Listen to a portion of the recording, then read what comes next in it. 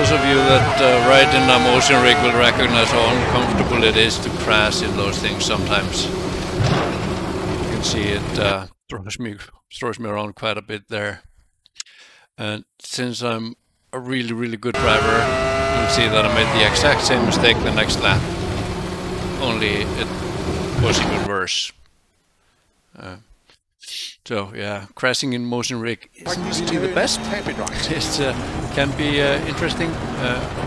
Good thing there though, I had a keyboard close by to stop the shaking.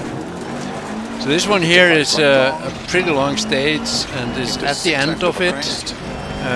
So I hate crashing at the end of long stages, and this is not the first time that I hit the barn, right, not the barn, the burn right there, and crash out. But this time I couldn't really believe my luck, because it just flipped over, landed correctly, and I could finish the race. If only all my crashes were that awesome.